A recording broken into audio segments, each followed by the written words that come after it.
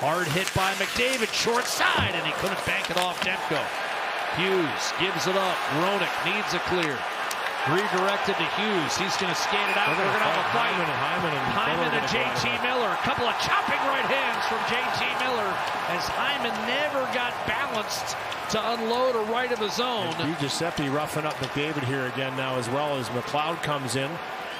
This all started with Miller and McDavid, and they went at a couple good vicious cross checks from both of them.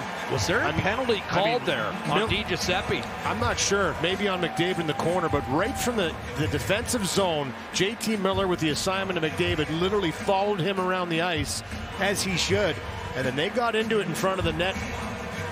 Is there an extra 2 on Vancouver here? I'm not sure. I did not see an arm go up during that battle initially. Hyman came in, though, and I think Hyman's going to get the initial penalty because he came in on Miller. Watch this. So they come in. Boom. That pop right there by Miller doesn't like it. There's one cross-check. They keep going at it. And then Hyman comes in right here and gives him one from behind. And I believe that's where the initial one was. And then McDavid again with Giuseppe here just going after it. I mean, I don't like the fact it took everybody a little longer to get in there with McDavid getting roughed up by Giuseppe.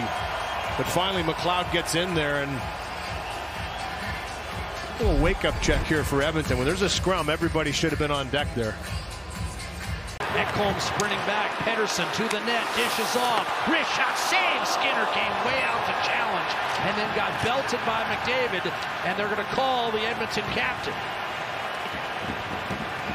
That was the initial penalty. I mean, this is just getting a little gnarly on the ice, and call it frustration, call it whatever you want. Well, and this is a sign that the Oilers finally have had enough, and I'm sure a lot of people in Edmonton are thinking it's about time. And I think it's Connor, too. You're seeing some frustration come out in him. He just gave the stinky glove to Hughes on that shift, and he's just fed up with, you know, how this season has been going.